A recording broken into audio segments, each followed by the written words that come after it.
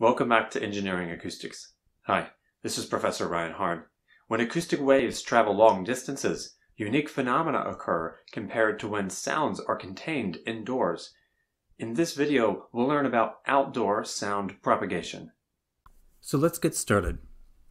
Many of our experiences with sound day to day are out of doors or involve some of the important wave propagation phenomena that are distinct to long distance propagation. Sound travels relatively slowly when compared to light. It travels only 343 meters per second on Earth, and it's traveling through a relatively low density fluid, which is air. This leads to multiple distinct phenomena in acoustics that are not as readily found in optics. These phenomena are delay, attenuation, and diffraction. Let's look at them one by one. The delay of sound propagating over long distances outside is one of the most common wave propagation phenomena out of doors that we experience. Let's use an example to learn about these quantities. Consider a plane is flying overhead at around 500 miles per hour or 223 meters per second. It's flying at cruising altitude around 39,000 feet, which is around 11,887 meters. The question could be, how far are we going to tilt our head up from ground, theta, when we see the plane? So we hear the plane and look up, but we're not looking up 90 degrees as we might already recognize. We're looking up a more shallow angle. So we need to run the numbers. The first number to evaluate is the time for sound to travel 39,000 feet. Let's use the SI units here.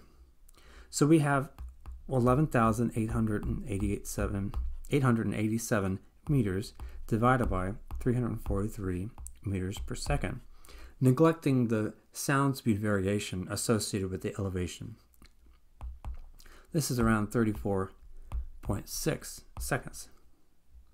So, how far will the plane travel in 34.6 seconds? Well, it's going to travel 223.5 meters per second multiplied by 34.6 seconds. And this is around 7,733 meters, or in other words, 25,400 feet. So let's do the geometry. We've got a vertical of 39,000 feet. We've got a horizontal of 25,400 feet. By looking at this interior angle, phi, we find that phi is approximately equal to 33 degrees. So that means that we look up by an angle of theta is 57 degrees. So this is much less than 90 degrees. And it's clear evidence that there is significant sound delay in the atmosphere over long distances. But does sound attenuate when it's traveling over that same distance? There are many models for sound attenuation in the environment, and we often don't use them, and there's good reason why. ISO 9613-1 tabulates environmental absorption numbers for sound attenuation in the atmosphere. It's quantified in terms of decibels per kilometer. So let's take an example. 25% humidity leads to, on the mean, around 50 dB per km. So that sounds like a lot, but let's take one number into account, and that's 66 dB. When sound traveling, for sound that travels 1 kilometer, there's 66 dB reduction due to the pressure amplitude that is proportional to 1 on R. So in other words, the spherical spreading alone results in 66 decibels attenuation, which is substantially more than 50. Although 16 decibels doesn't sound much in a relative sense, remember that it's a logarithmic scale. So a 16 decibel change is nearly an order of magnitude reduction. So in general, we neglect atmospheric sound absorption in our models unless we're dealing with very high frequencies, such as the upper limits of human hearing and ultrasonic frequencies. Diffraction is the third and final outdoor wave propagation phenomenon that we'll focus on in this video. Sound barriers are regularly used outdoors. They're often seen as highway barriers between high traffic highways and residential areas. They also result from the use of large signage and walls. It's important then to quantify how much attenuation is achieved by the diffraction phenomena around this barrier. We recall earlier in one of the introductory videos that long wavelength sound can effectively propagate right past barriers, whereas short wavelength sound is much more highly attenuated, creating these new edge sources that lead to this diffracted and bent wavelength. We characterize sound attenuation using theory that was originally derived in optics. Let's consider this example.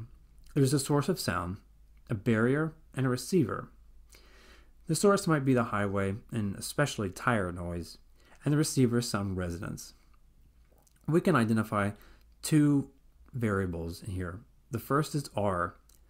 It's the distance over the barrier to the receiver for sound to travel. And D is the shortest distance between the source and receiver that passes through the barrier.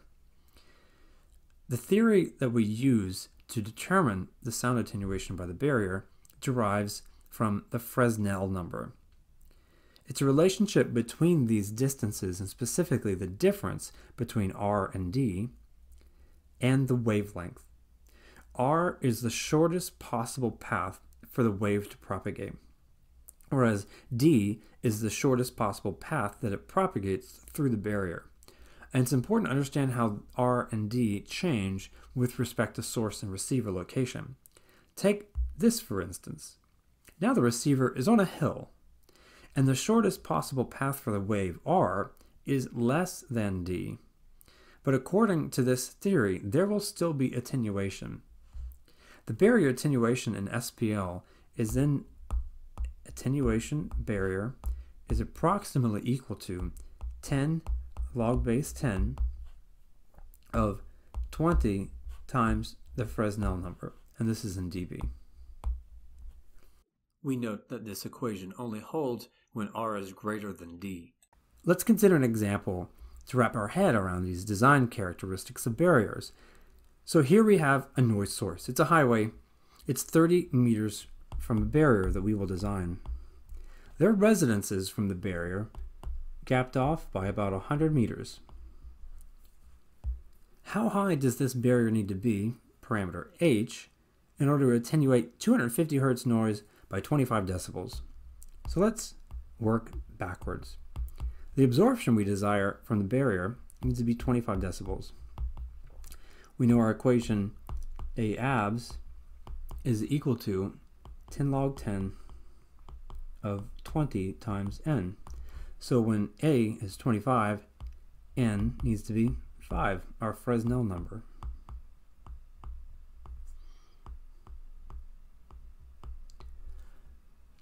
D, the distance between the source and receiver in this case, is just the sum of C and B. It's 130 meters. Our wavelength is 2 pi on K. And if we substitute in the equation for omega, we find that this equation is the same thing as C on F. Running the numbers, we find that the wavelength is 1.37 meters. Now, our Fresnel number is equal to 2 on lambda multiplied by R minus D, so that we can solve for R, and it's around 133 meters. R is able to be determined through another way.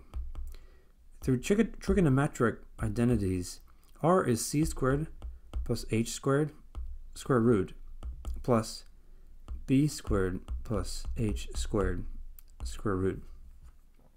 So we know R, C, and B How can we then solve for h, the height of the barrier? Well, we can't solve directly using this equation, but we can solve by guess and check or numerically using computers or MATLAB, whatever you would prefer. And if we do this, we find that h is around 12 meters, or in other words, 39 feet. So this tells us in order to attenuate by 25 decibels low frequency noise 250 hertz, which is very common for tire noise, we need a 40-foot barrier. This demonstrates how difficult it is as well to attenuate low frequency noise. So let's summarize what we've learned. We've learned that sound delay can be significant outdoors, creating challenges to locate the sound source before it locates you. The absorption of sound by the atmosphere is negligible for most sonic waves, and it's much less than the reduced sound levels associated with spherical spreading. Finally, barriers are designed according to optics principles, where the relative size of the acoustic wavelength and barrier dimension influence significantly how much attenuation is achieved. That's it for this video. In the next video, we'll learn about microphones, the primary tools to measure sound.